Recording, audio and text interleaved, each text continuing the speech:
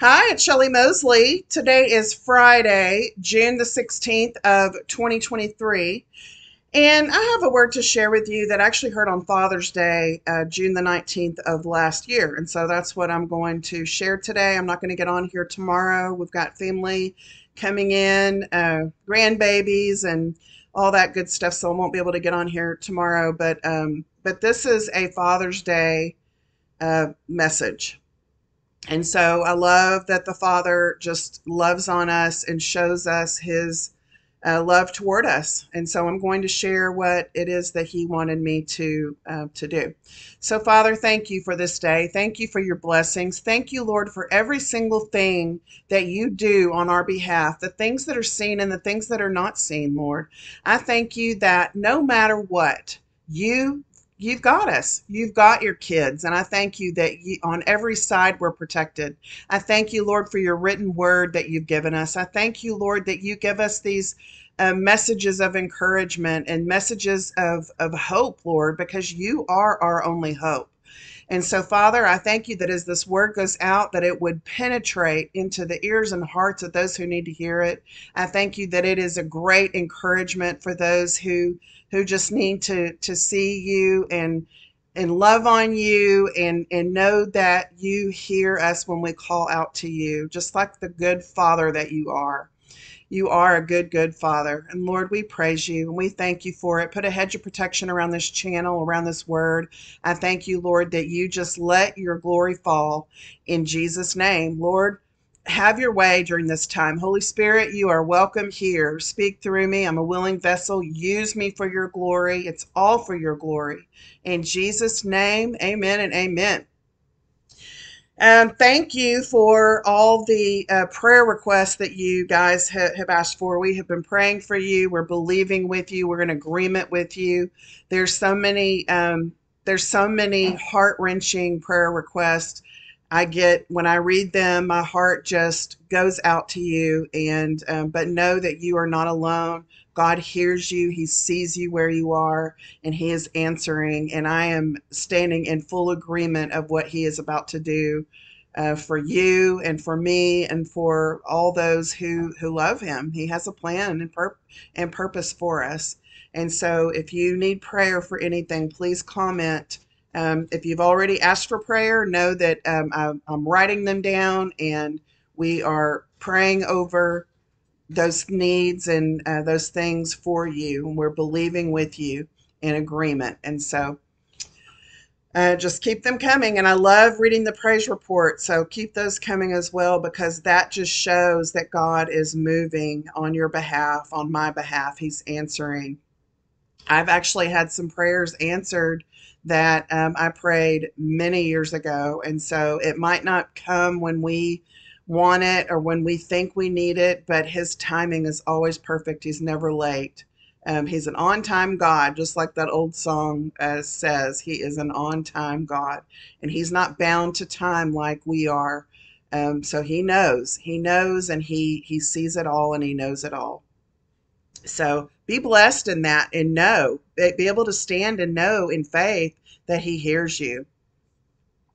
So this word was from Father's Day, June the 19th of 2022. And there's some encouraging things in it. And I get it. There's some people that have commented and said, this didn't encourage me. Well, I'm very sorry about that. I pray that you're encouraged, because God sends different things to us. And sometimes we don't feel like it meets what we need at that moment.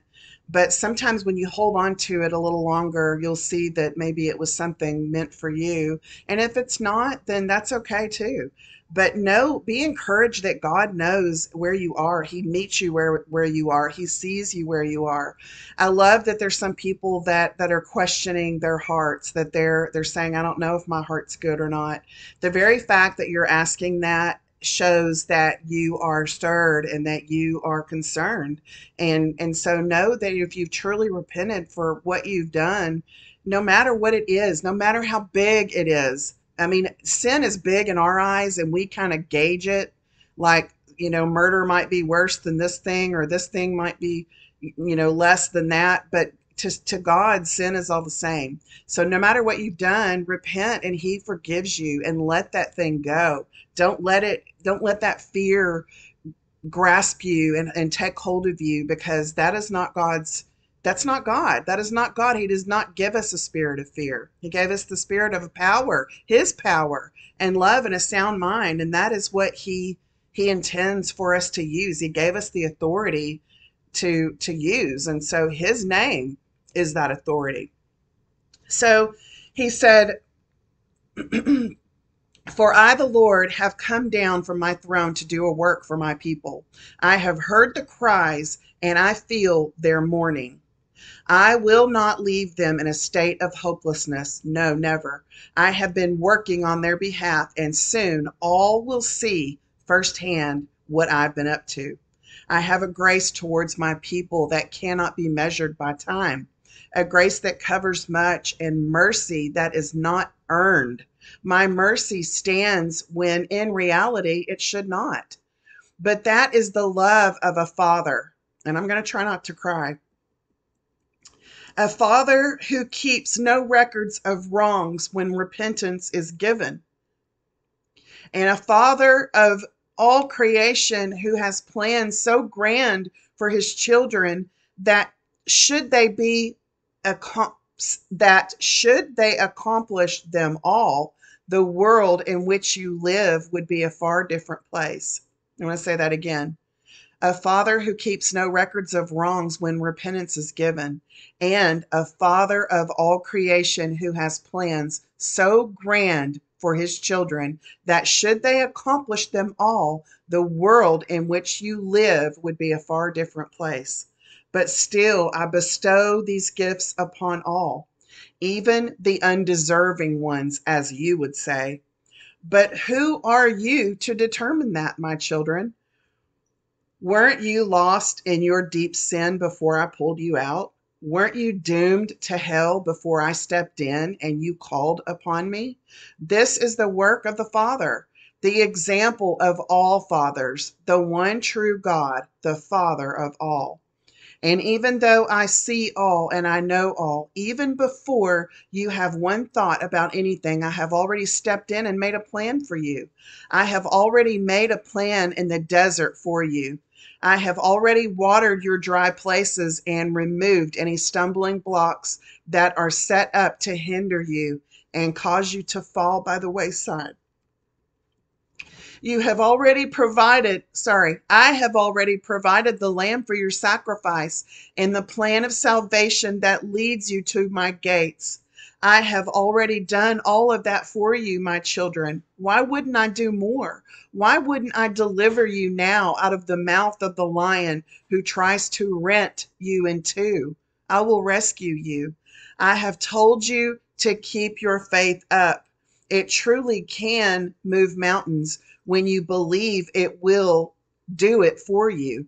Remember that I am not like a man. I cannot lie. I would not lie or cover up what I have for you.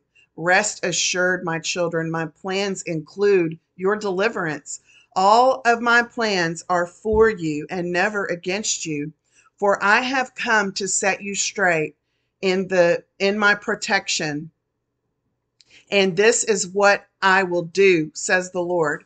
The things that you have put your stock into by the hands of man cannot stand when I get involved. My children, you wouldn't want them to stand without me on your side. All would crumble, all would be destroyed without my hand of protection upon it. Abandon all these thoughts and hopes that have been placed into the wrong things and give it all to me to work for you. Just as your earthly father helps you, so do I, your heavenly Father, work on your behalf, but on a scale so grand it cannot be measured by human standards. For I, your Father, am the measuring stick for all earthly fathers. Even the best earthly fathers cannot stand where I stand and do what I can do. It is because of my great love for you that I do what I am about to do, my children. It is because of my deep and wide mercy that covers and hides your sin from me that you live with a hope of an everlasting life with me. The blood of mercy and love covers all. Not one is worthy of it, not one. But still, I gave my son for your ransom. My own son I gave to you to save you from yourself. That was a big statement, to save you from yourself, to save me from myself. As a father, do not think that because I am God, that it did not hurt me deeply to give him over. He was that willing vessel that had to be given up willingly, and he did. He did it all for you out of obedience and trust in me. He does not do anything unless we're in agreement. My will is his will. My words are his words. My ways are his ways. He led by example on the earth, and he reigns at my side now. I am the Father, and he is the Son, but yet we are one and the same. His love for you is great, and his willingness to die a sinless sacrifice proves that all. Jesus paid it all. There is not there is not a way to repay him, but to turn your life over and take the stripes upon his back as your own for your healing, to take his beatings and bruises for your iniquities, to take his battered and broken body for your deliverance. The blood shed for you on Calvary as your covering of sins. He died in your place. He was humiliated for you. This is the great love I have for you, my people, that the world would be saved and live their lives for me is my desire. So, on this day to celebrate fathers, know that I am the blueprint of all fathers. Look to me when your own fathers, your earthly fathers, abandon you. Look to me when they disappoint and hurt you.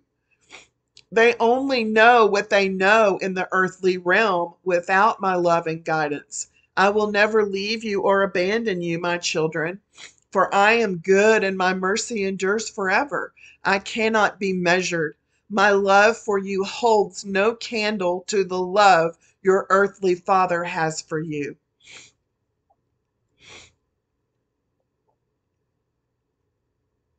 Celebrate this day. Celebrate that your heavenly Father, all you'll ever have need of. I love you with a love that no man can ever take away. I love you with a heart like no other. Praise me for being the Father you need. My intentions toward you are always good, and my mercy is irrevocable. The best gift you can give me on this Father's Day is to lead by my perfect example. Follow me wherever I go. Say what I tell you to say. Talk to me, commune with me, visit with me like we're old friends. Love me and praise my wonderful name.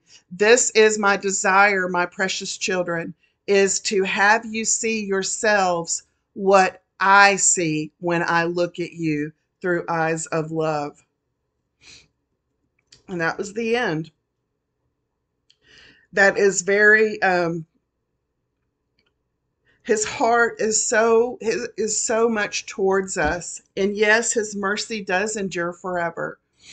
And the mercy is extended, but the problem is that people have their own free will. He gave us our own free will. The angels have their own free will, which is why Satan did what he did. He had a free will. And people have a free will, and we can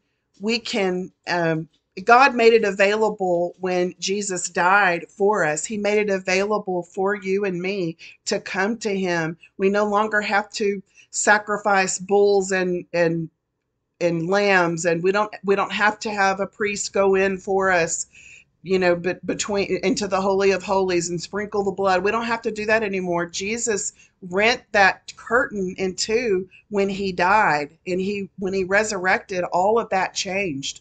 And so we no longer have to do that. But God's love is so towards us, and his mercy is for everlasting. But the thing is that that mercy is extended to people, and many people slap his hand away. They don't want it. They don't want his mercy. His mercy does endure forever, but there's a decision that has to be made to take that or not. And so when he said that he is coming down from his throne, I thought, when he first told me that, I thought that's kind of crazy. But I've actually heard a couple of other prophets say that Jesus, or that God was stood up from his throne and was coming down. And so I was like, okay, Lord, that's not crazy after all. But the love of a father, if you don't know your father, your earthly father, if you don't have a good relationship with your earthly father, if your earthly father hurt you or abused you, you have the father of all fathers to run to. I was so blessed to have a good earthly father. I have a very good daddy. And that is such a blessing to me, but many people don't have that. And because of that, their relationship with God is rocky because they don't have, all they knew was their earthly father hurt them and abandoned them. But that's not how God is. God's not a man. And so he's the measuring stick of all fathers. So if you don't have a relationship with him, it's so easy. It's so easy just to come to him and give your heart to him. And we're going to pray here in just a second, but I wanted to give you a few scriptures to share with you. So God's heart is revealed over and over and over again in his written word, but it is manifest through prophetic words. He expresses, in prophecy and in prophetic words, he expresses his feelings, his intent, his love toward mankind. I mean, we see that over and over in these words.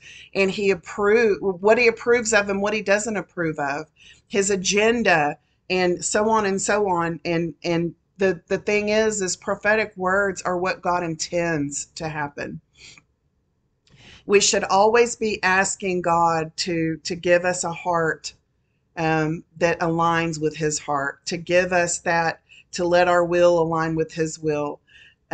Because when our will and his will line up, then the major things can be accomplished, because what he wants for us can be done when we turn that over to him. We lay our pride down and we give that to him.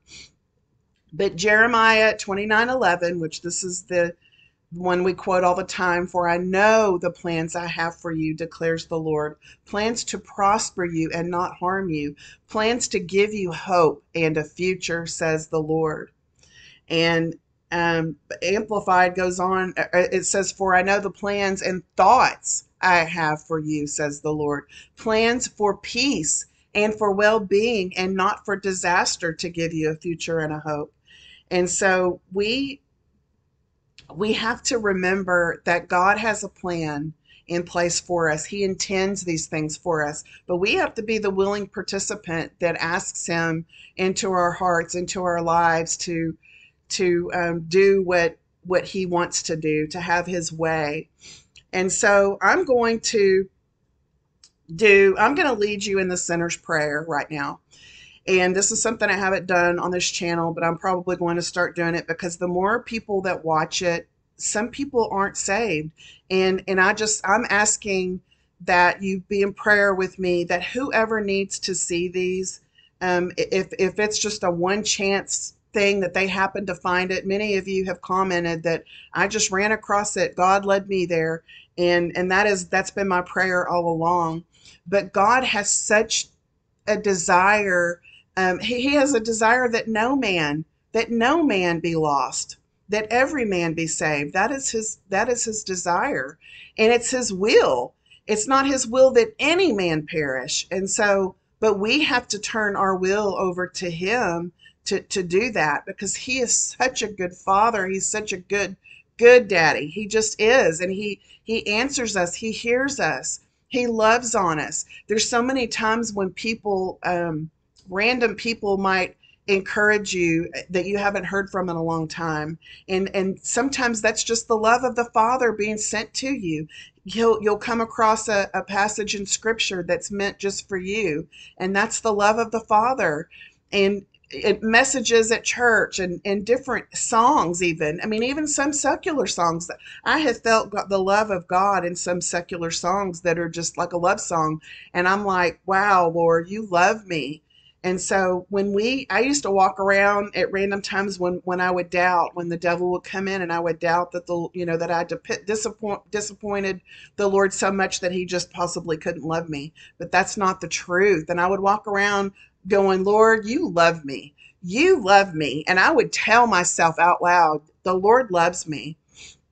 So we're going to pray right now. Pray with me. It's very simple. It's not a difficult thing to do. Um, but just follow along with me. And that's what we're going to do. I'm going to pray. Father, in the name of Jesus, I come to you right now, and I recognize that I need a Savior in my life, and I'm not it. And Lord, I am sorry for all my sins. I am sorry for everything that I've done against you that would hurt you and offend you. And I no longer want that life.